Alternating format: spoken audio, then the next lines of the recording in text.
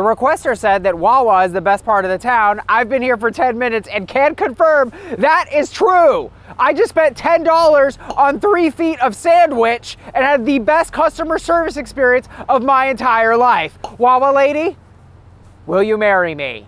Let's go.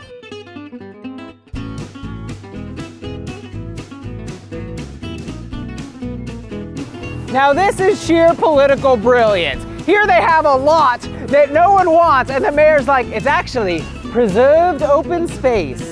Marlboro has all the fruits and veggies I could ever want. The weird thing is that everyone sees the sign and they're like, huh, we're having a crazy month.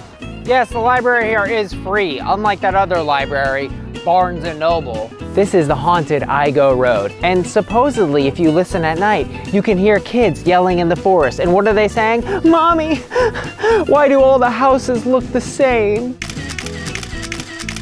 Maybe stop preserving land for the future and start having a present. Like, look at that. That could be an Applebee's. Yeah, I'm finding that the abandoned buildings here aren't really like fun. It's more like, it smells like decaying human corpse. Marlboro has an abandoned psychiatric hospital. No thanks. Dead Mall, Borders Books, CompUSA, anything but this. The poets in this town are killing it. Kids' toys next to an abandoned slaughterhouse and farm. We should be dead in just a few seconds. Slaughterhouse, slaughterhouse, slaughterhouse. Look at that. It's the old movie theater. If you visit here, you don't need to get a hotel. There's so many abandoned buildings. And I mean, come on.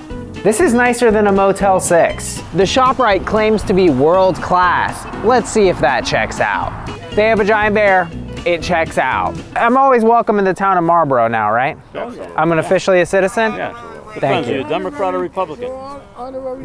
You're over 70? Republican. What about you? Read the room. What about you, Read man? the room.